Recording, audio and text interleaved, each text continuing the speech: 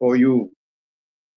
We are going to continue with our study, and before we do so, let us begin with a word of prayer. Our Father in heaven, we want to thank you because you are a God. You alone, you are a God. And we are studying your word because through this word you have spoken to us. You have spoken to humanity. And we wanted to know you more and to differentiate you, mighty God, with many others who are called the gods of the nations. Help us as we continue to study your word so that we shall have understanding. Give us understanding for the glory of your holy name. Amen. I salute you all. I thank God for you. Thank you so much. We have continued to study the book of Hebrews, and I will continue to repeat many times when I come on air that this book is very relevant to our day. It was written for the first time to those who had received the gospel of our Jesus Christ. They had the preaching of the apostles of Jesus Christ. They believed. And by believing meant they have received the truth as preached by the apostles. And these Jews had been believers and followers of the law of Moses. And their worship was done in the temple in Jerusalem. So that was their tradition, as much as we have our traditions. The difference between their tradition and our tradition is God Almighty had revealed himself to their father Abraham, the biological father Abraham. So these people have been worshiping the one true God. The only one thing which was not proper is that they never did it the way God wanted. Many times they failed because they would come to the temple, they would worship the one true God, and yet when they go home, they have erected an altar of another god, like Baal, for example. So they would worship the true God and go and worship Baal. And the God I'm talking to you about, the Almighty, the only one true God, does not accept that kind of worship. And he does not change. That is the way he is even now. You cannot worship him and go and worship another God. He says in his word that he is a jealous God. He feels jealousy when his children do not recognize him and him alone. So that is the way they were. But what was happening now? They had received the true gospel of Jesus Christ. And they were being persuaded or convinced to go back to Judaism, their traditional religion. So you can see this book to the Hebrews is very relevant to us. People who belonged to another tradition, worshiping our traditional God.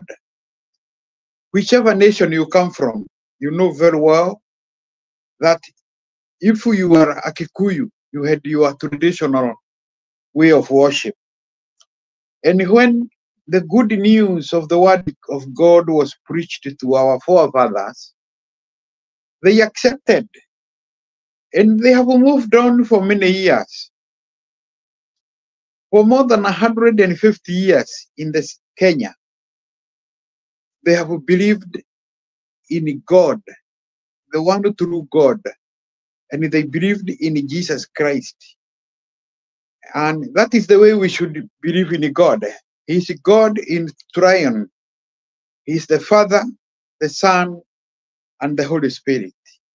They believed that way. But it has come a time, it's like a wave, not only to one nation, but all over. People are rejecting the one true God and moving backward to their former way of worship. So the way this book was addressing the people that time it was written, somewhere between 50 and 70 AD, that is when the book was written. Now from that time, they were trying to be persuaded. I mean, the author is persuading them not to go back to their traditional religion and to hold firm on their faith. That is what the author has been doing. And that is what we have been studying.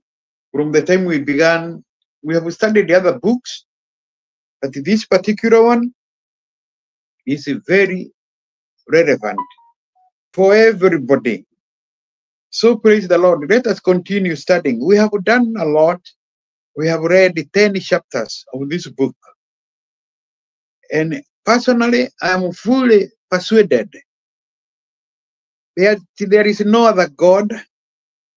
There is only one true God. I'm persuaded.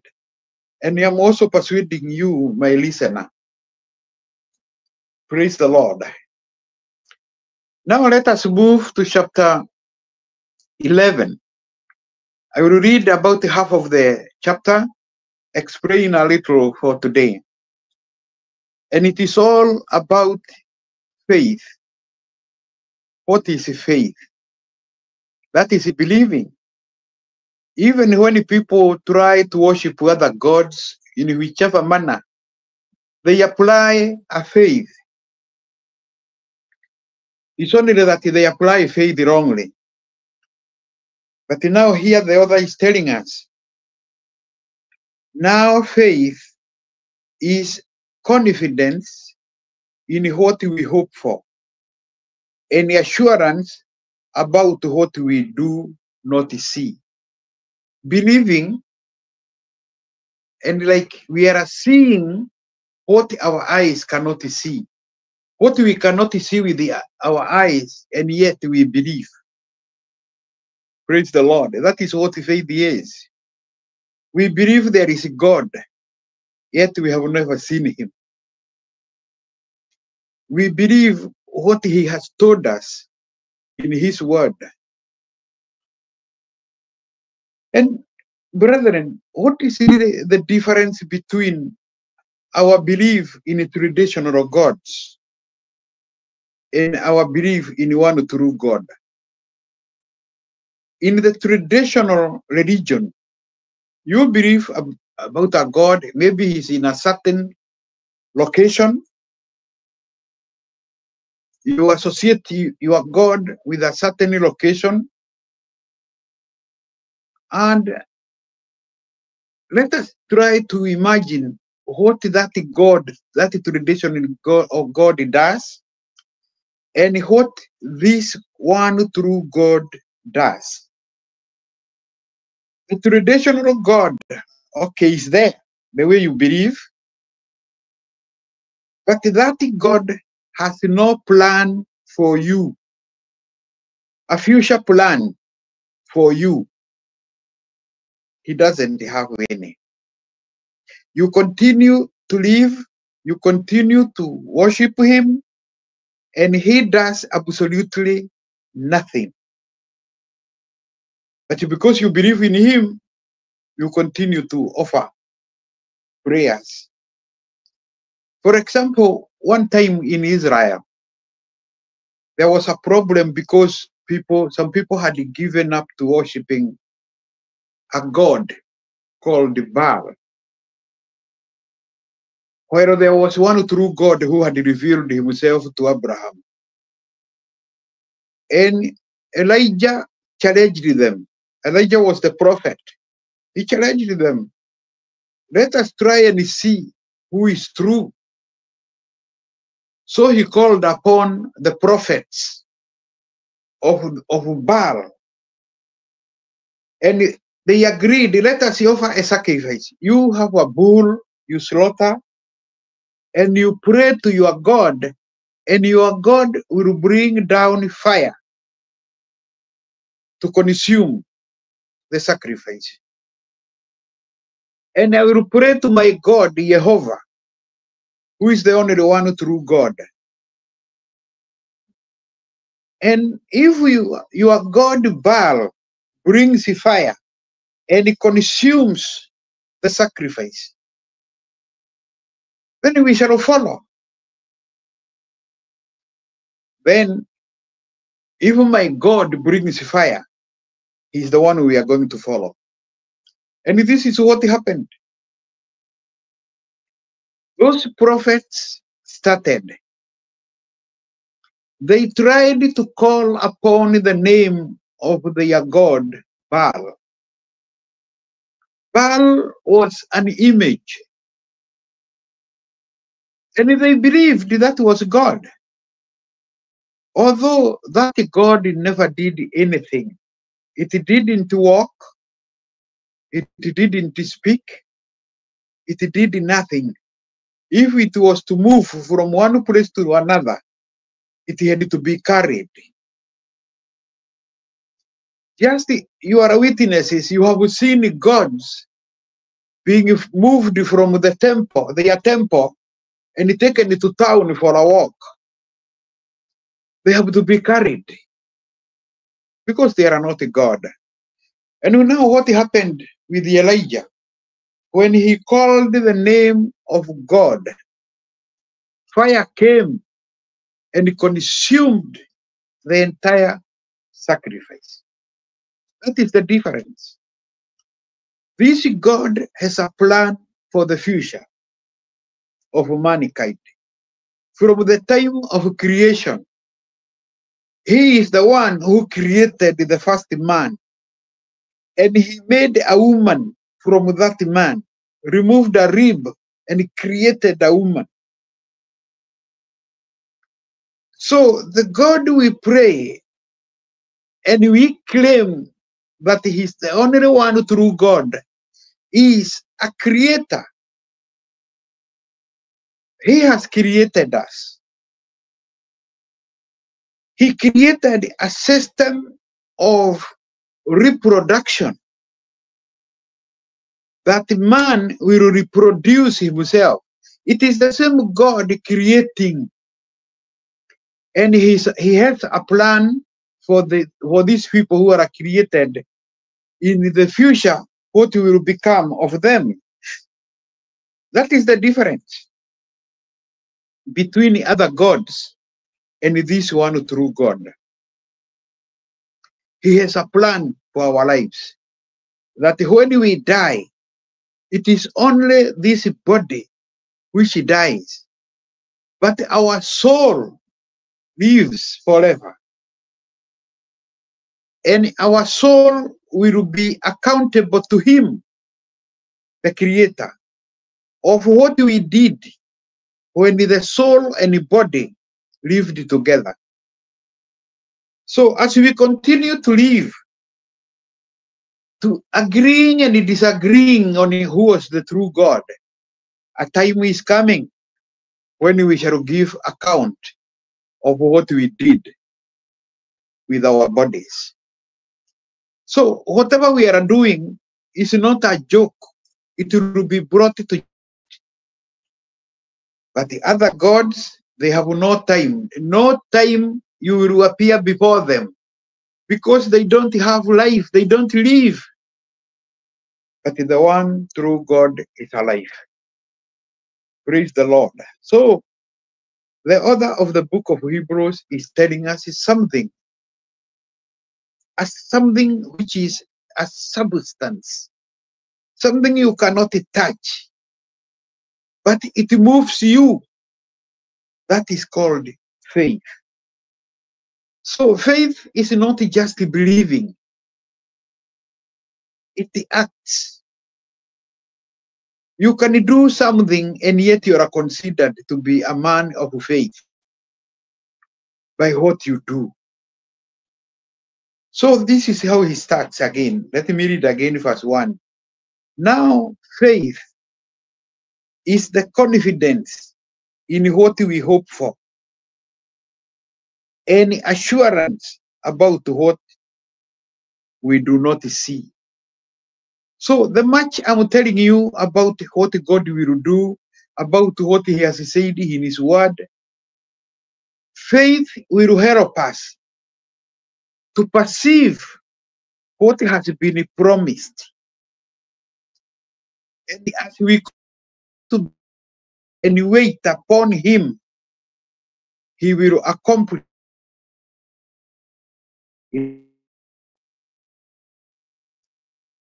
Verse 2. This is what the ancients were commanded for. The ancients are those people who lived long before us. As the author is writing to the Jews who had faith in Jesus Christ, for many generations from Abraham, they had lived and they had faith in this one true God. This one true God has a plan for human beings, but they had disobeyed him. They had started worshipping other gods who are objects or imaginations. And as I have told you many times, they lived for a while, several years, not worshipping the true God, but they had started worshipping the heavenly beings, like the moon, the stars.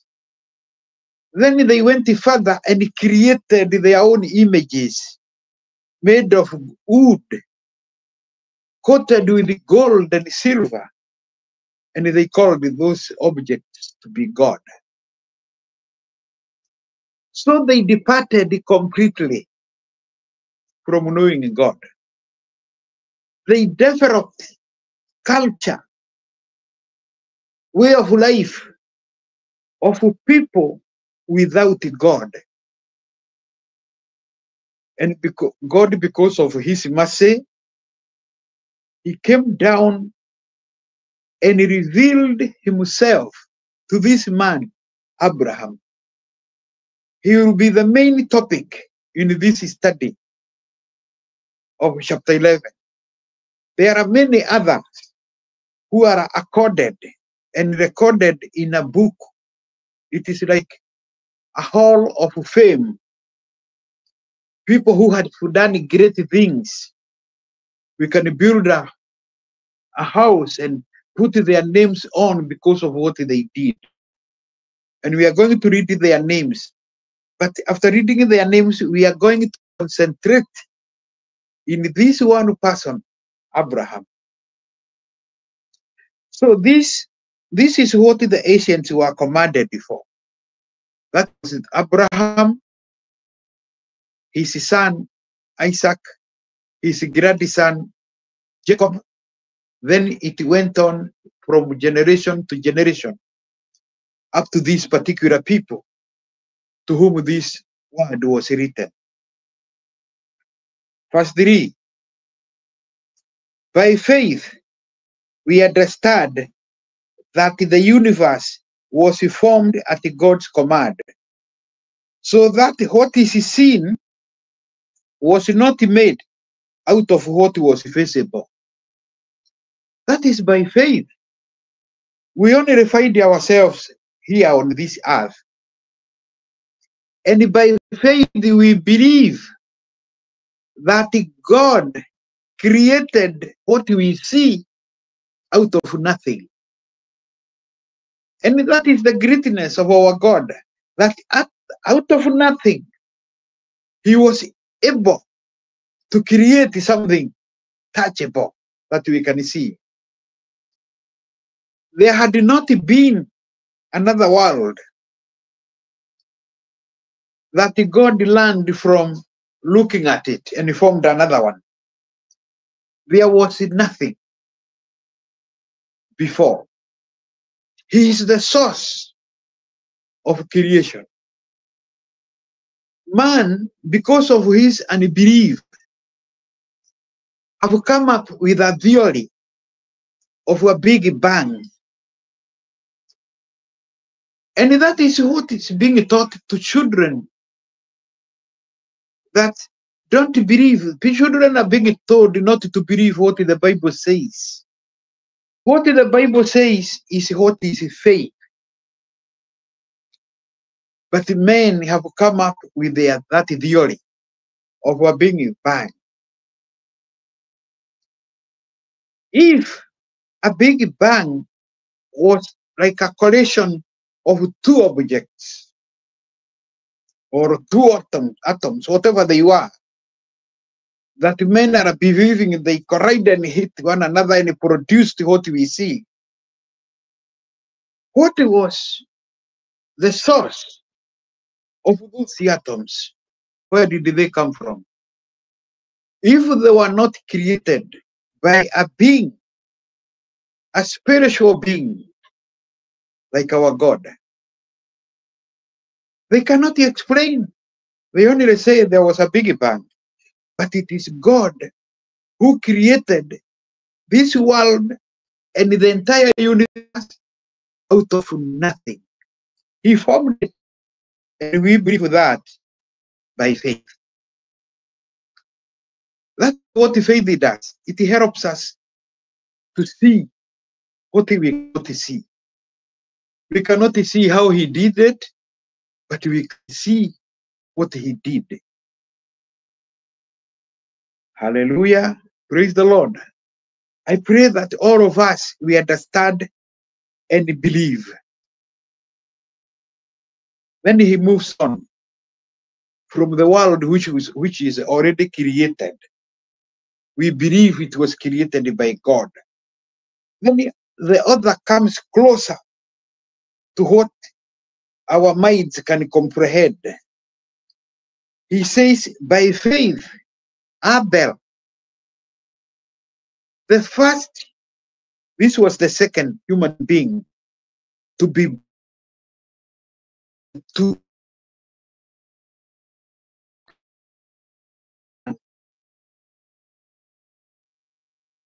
then he produced the second son, Abel. And you know the story, according to the book of Genesis. They were offering sacrifices. Abel was keeping flocks, animals, and Cain was cultivating the land, producing crops. And each offered what they were producing. And we are told in the book of Genesis that what Abel offered was accepted by God. He gave a choice animal, the best of what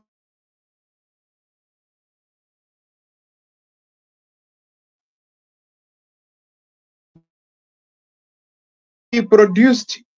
I don't know how he made the choice, because there is a way God looked at it.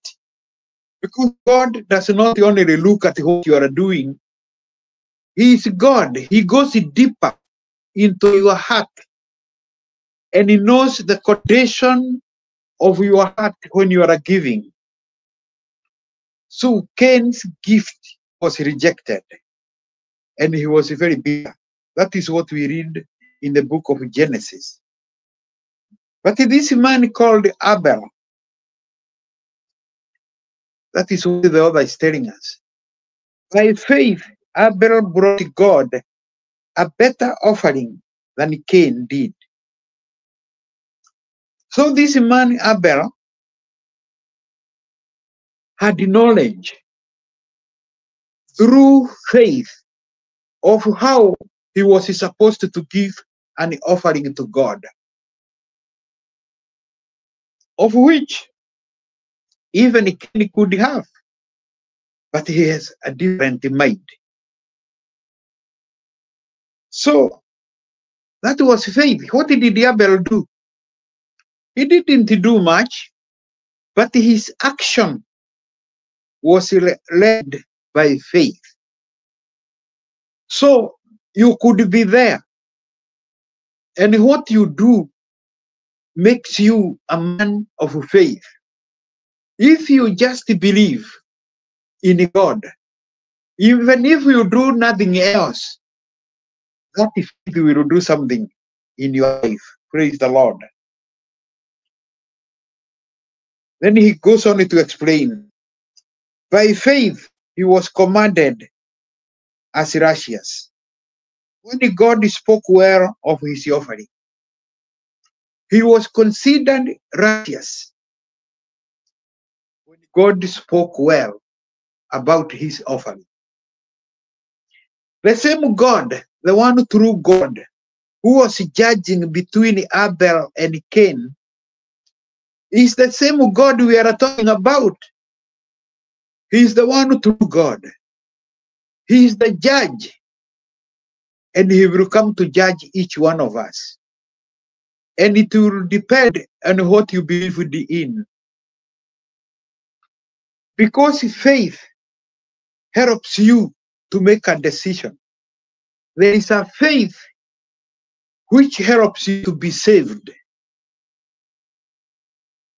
What do I mean by being saved?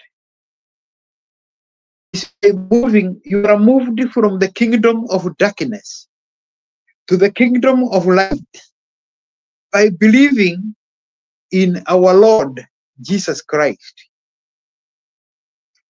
And it is only by faith you can do that. The Almighty God produces faith in you. It is a production of your thought system. And that production receives the word of God. When the word of God is preached, then the Almighty adds something in it. Something which you do not deserve, neither do I. It is called the grace of God. So it is God's grace coming to your heart where faith has developed. And the union of God's grace and your faith makes you a saved being. It makes you a new creation. I am saved because I believed, I had that faith. And by grace, I was saved. So it is that faith that Abel had when he was giving the sacrifice. He knew, because that time it had not been revealed about Jesus Christ. They didn't understand the nature of God. But by faith, this man Abel understood the completeness of God. And that is the way we should do it today. We should believe in the triune God. He is one. Who is the Father, the Son, Jesus Christ, and the Holy Spirit. So it is by faith we are saved. So faith can be defined. There is a difference between saving faith and the faith which causes you to live. You live by faith. That faith in you, creating hope to move on and seeing into the future what you do not even see now, but yet you perceive it. Amen. You receive it by faith. And that is what Abel did. And by faith, Abel still speaks, even though he is dead. He was killed by his brother. He had faith. So even if Abel died, he still speaks. So there is a difference between a man who believes in one true God and another one who does not. If you die and you don't believe in this one God, you have no hope. And it is the truth. Because these other religions does not have any teaching, any knowledge of life after death. Those who think about it think wrongly. Because there are those who talk of reincarnation. You are a one. You. I'm pointing to you who is listening. And me, I am John Mwaniki. That is my name. Since the world was created until the future forever, there will never be another John Mwaniki except me. I'm the only one.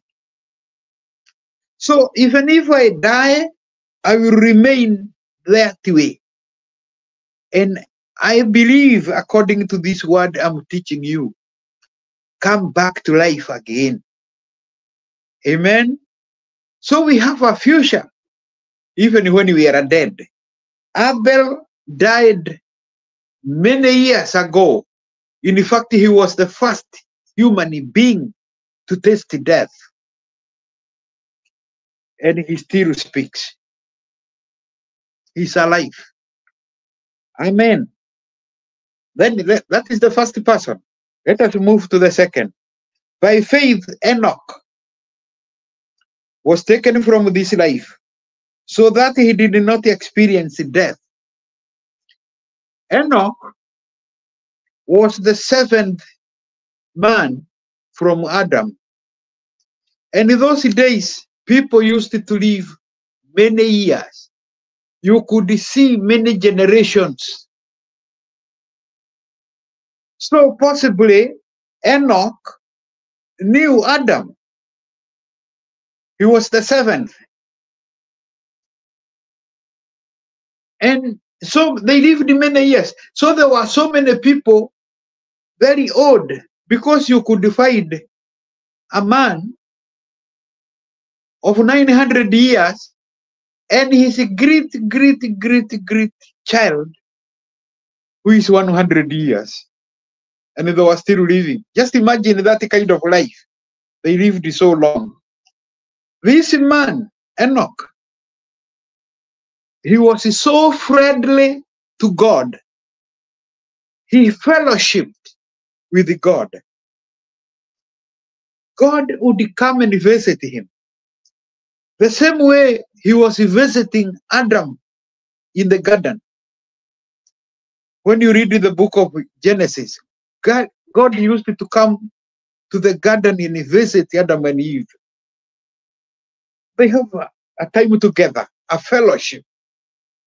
But that fellowship was broken by sin of disobedience, disobeying what God had told them not to do. So that was Enoch. He didn't taste death. One time he came, they had a fellowship, they moved, he was taken. He never died. He could not be found because God had taken him away. He was the first person not to taste death. The second person was Elijah. These are the two who are there in heaven, in the spiritual world. They went with their body. So this is about Enoch. He was taken away. For before he was taken, he was commended as one who pleased God. And without, okay, He pleased God. And we are told by another person who had a revelation. In the New Testament, there is a book called Jude. And that Jude is the brother of Jesus. He has written in that small letter, very nice letter, packed with theological material. He tells us that Enoch was a preacher of righteousness. He was preaching. So he was preaching to people. Amen. That was one person of faith. Abel, Enoch. Then in verse 6 he says, and without faith it is impossible to please God, because anyone who comes to him must believe that he exists and that he rewards those who earnestly seek him. That is the secret of having faith in God, the one true God. When we come to him, you must believe that he exists. Then you start seeking him. So you see, now to seek this one true God, you must abandon all other beliefs. Every belief of any other God. And you believe there is this one only, and that he exists. And you start seeking him. And he will reveal himself to you. Amen. Then he moves up to the third person. By faith, Noah, when he warned about things not yet seen, in holy fear, built an ark to save his family. This is what happened during those days. Since God created the earth, they had not seen rain. It had not rained because the earth was covered by a canopy of water. So the rays of the sun would not hit the earth.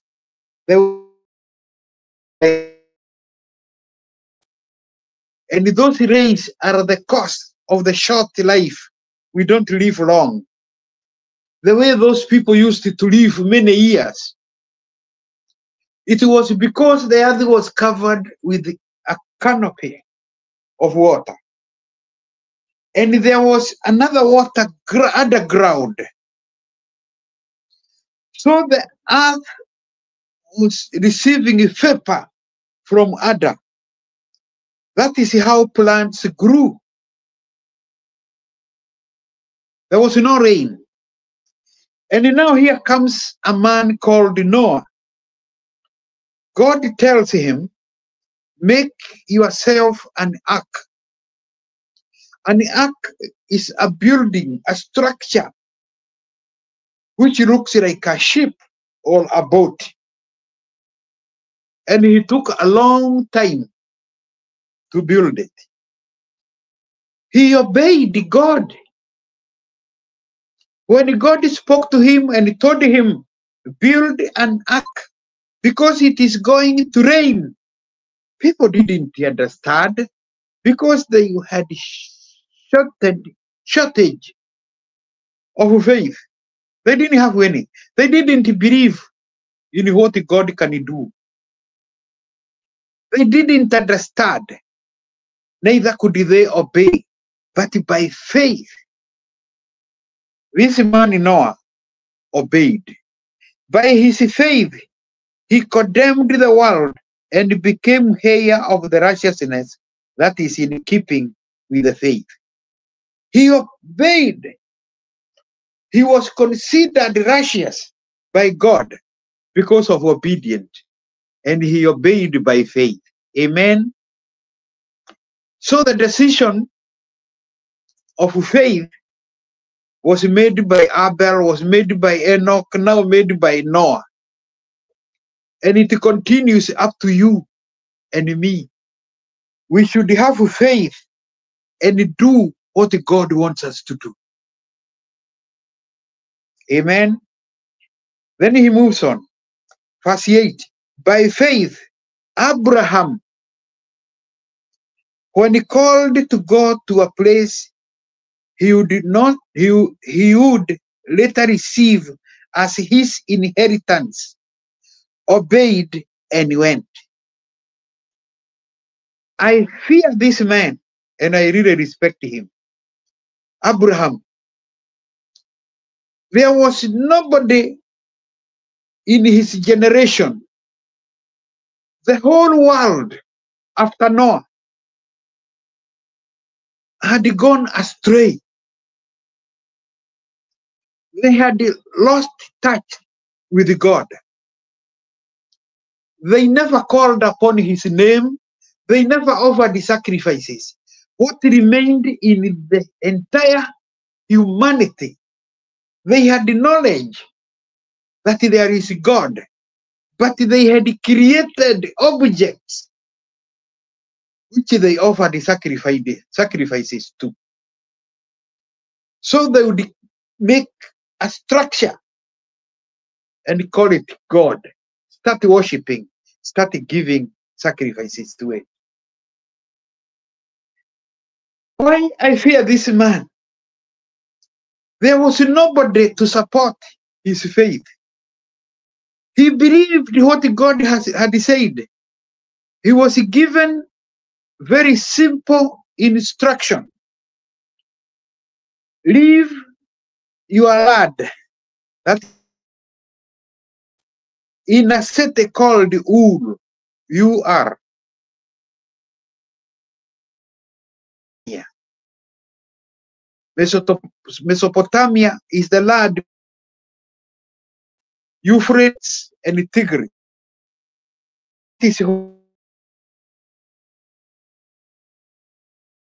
Because it is no longer there. And God told him, get out of this place. And go to a place I will show you.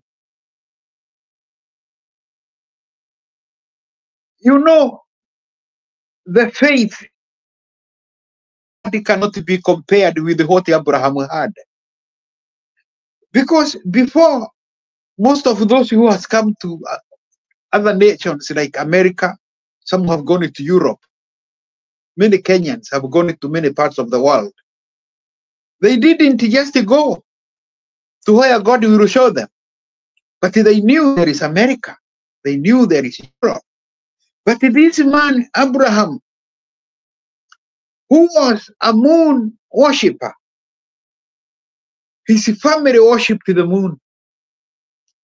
The community, the village where he lived, they worshipped the moon. So he didn't know this God, the one true God. He didn't know him. And yet when this God revealed himself to him, told him, go to a place I will show you, he obeyed. He took off.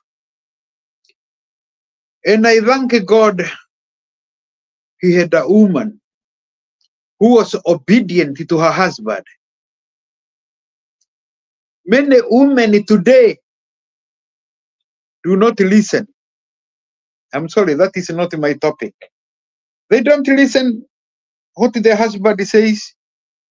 I tell you, there is chaos in families because women have left their area, how they should live, because God have ordained women and where they should be, their place in the family.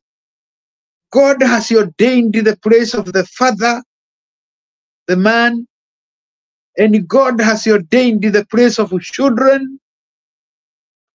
He is the founder of the family, but we have so much disobedient. But I thank God because of this woman called Sarah. his wife. They had married. This woman had no children, and they had lived for a while, because this time Abraham was 75 years old. He's the Abraham we are being told about. By faith, he listened to what God said, and he started off going to a place which God will show him, but he doesn't know which place that was. He started going by faith. He was called to go to a place he would later receive as his inheritance. He obeyed and went, even though he did not know where he was going. Can you imagine?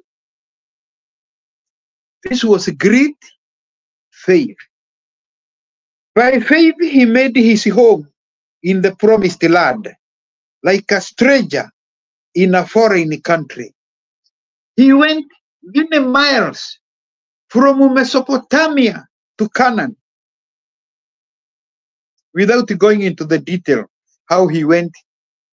He went to Haran, then he went down to Mesopotamia, to Canaan, a place called Shechem, another place called Hebron. Those are the places. And that is the land which God came many years later and appeared to him. And he told him, do you see the land? Look what you can see. He was on a high place. Look west, look north, east, and south. The far you can see, this land I'm going to give to your descendants. It was not given to him, it will be given to his descendants. He lived in that country as a foreigner, living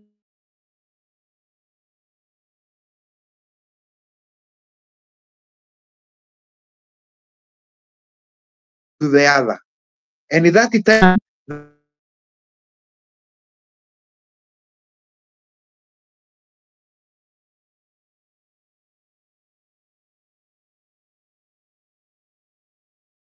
is his son. And Jacob, his son, who are with the same promise. So he had the promise by faith, he will be given a piece of land. Amen. For he was looking forward. Faith was based on something more than they could see, but he could see far into the future. He was looking forward to the city with the foundations, whose architect and builder is God. So he was seeing something more than what we see. And that was the product of faith. By faith, he could see that city. Amen. And as we started, that faith is the seeing of something which you cannot see now.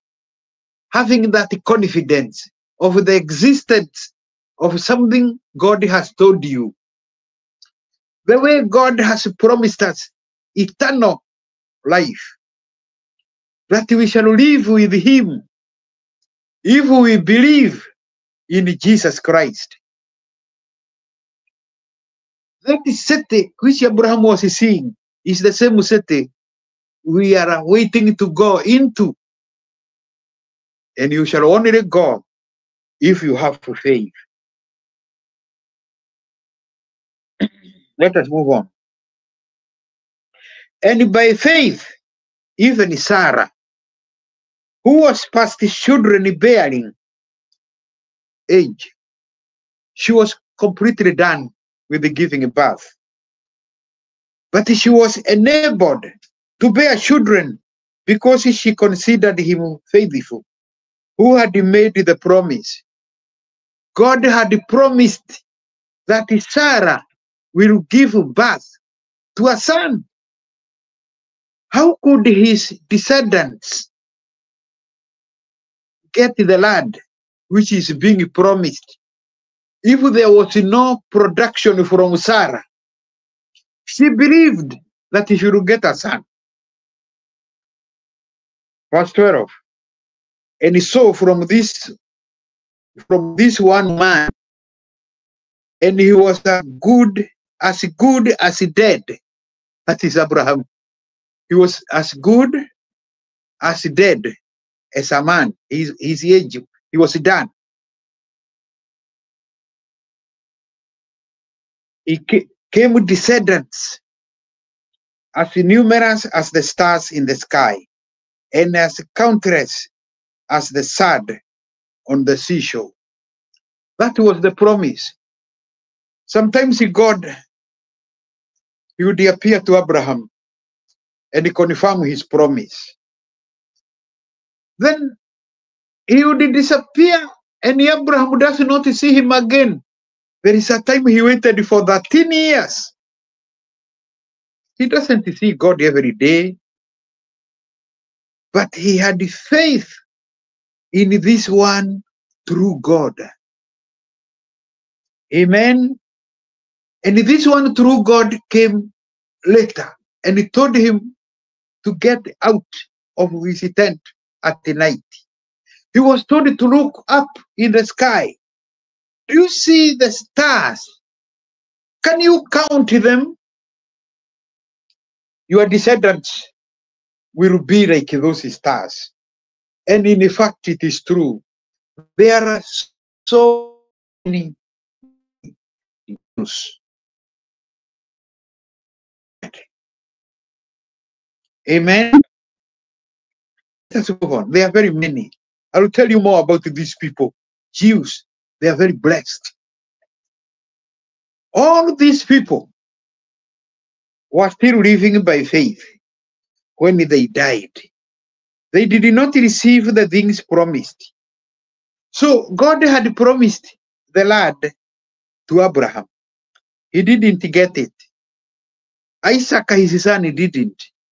Jacob didn't. Until the descendants of Jacob, including himself, they went down to Egypt. Jacob lived there until he died. His descendants lived there for 400 years. Still they had the hope of the promised land. They all died having, they didn't receive the land. They only received the promise, and he only saw them and welcomed them from a distance, admitting that they were foreigners and strangers on the earth. So concerning that promised land, they knew there were strangers and foreigners on the land, but they still held that promise. The same way we are holding the promise of everlasting life in Jesus Christ, because it has been promised to us. Those who have faith in Jesus will never die. They will receive it in Jesus' name. Let us hold to that promise. So they died holding the promise. People who say such things show that they are looking for a country of their own. That includes us. The Jews received that land, but our focus should be on that city which Abraham was looking unto. That is where we are going. If they had been thinking of the country they had left, they had to return. So they had not possessed it. Although they lived in Canaan, they lived in tents as strangers. They never possessed anything. I think in Canaan, the only piece of land Abraham possessed is the cave he bought to bury his wife when Sarah died. That is the only piece of land he possessed because he paid the money for it. The rest he was promised, but he never got it. Verse 16, instead, they were longing for a better country. They lived with hope by faith, a heavenly one. They were thinking of a heavenly city. And they have not given up. They know that there is a city they will live on. And as they were waiting for the promised Messiah, because this Messiah is the one who will lead them to enter into that kingdom, to enter into that city, they have been waiting for the thousands of years. Except for one problem happened. When he came, they didn't recognize him. They are still waiting. And he came. Now the fact that they rejected him, we, the Gentiles, got a chance. We, people who worship the other gods and have faith in Jesus, now we are partakers of that kingdom. And we shall enter there with those Jews who will believe in Jesus. Amen. Therefore, God is not ashamed to be called their God, for he has prepared a city for them. He cannot be ashamed to be called God of Israel, God of Abraham, of Isaac, of Jacob. He cannot be ashamed because his promises are true, and these people have got faith. Let us go on with very few verses.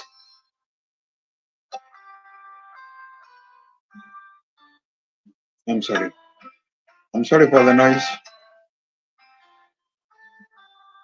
I'm sorry, forgive me. Anyway, bear with me. Somebody is calling through the WhatsApp. By faith, Abraham, when God tested him, offered Isaac. It was a test. He offered Isaac as a sacrifice. Very briefly, let us think about it. Isaac was born, the prophet grew, an adult. Isaac was an adult, not a boy of a few years.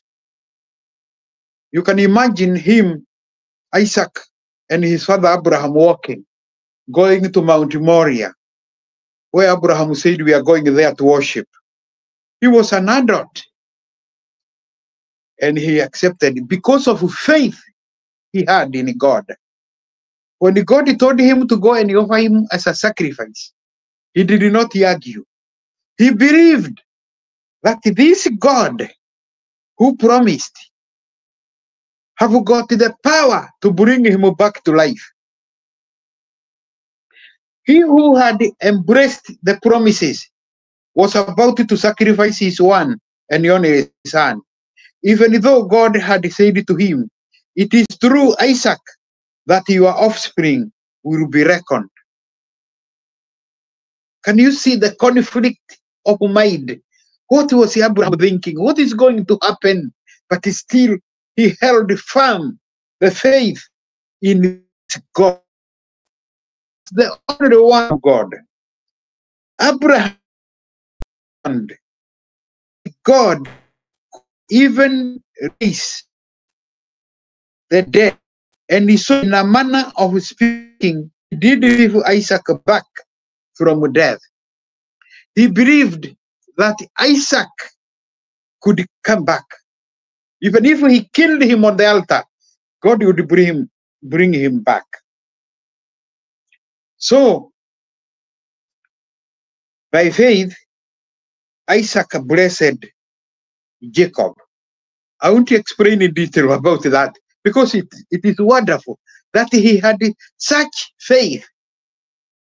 Go and offer Isaac. And in faith, Isaac blessed Jacob and Esau in regard to their future. By faith, Jacob, when he was dying, blessed each of Joseph's and worshipped as he leaned on the top of his staff. By faith, Joseph, when his end was near, spoke about the exodus of the Israelites from Egypt, and he gave instruction concerning the burial of his bones.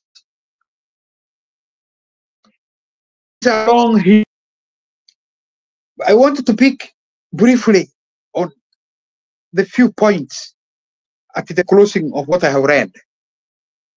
Abraham blessed his son Isaac. Isaac blessed two sons, Jacob and Esau. And Jacob blessed the two sons of Joseph. That is after blessing each of his sons. And these grandchildren, he extended the blessing to these grandchildren. That is a lesson to us as fathers, that we have a responsibility of blessing our children. Let us take this responsibility, men of God, that it is our duty to bless our children so that they will know this one true God.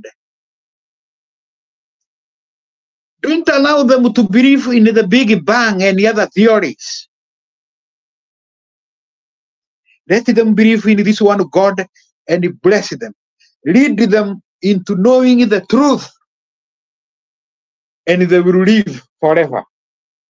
From one generation to another, your family will worship the true God. Now you have found Jacob leaning on his staff, like this, leaning on the staff. A staff is the walking stick. Very old, dying, and blessing the children, the two children. That is what we should do. May the Lord bless you.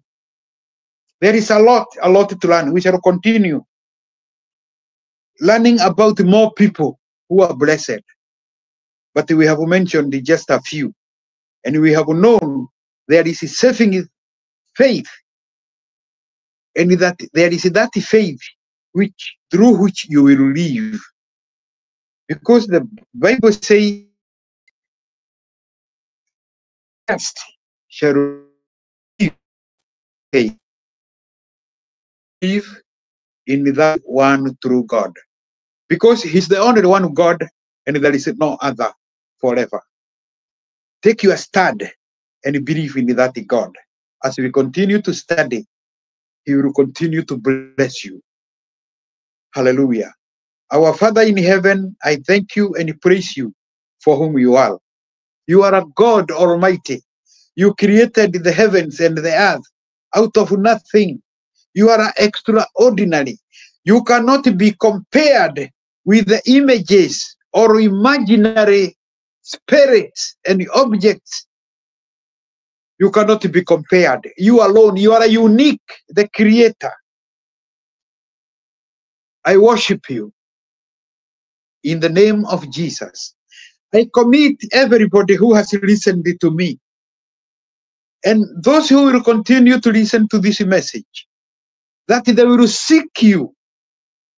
They will start questioning and asking, And when they ask these questions, who is the true God?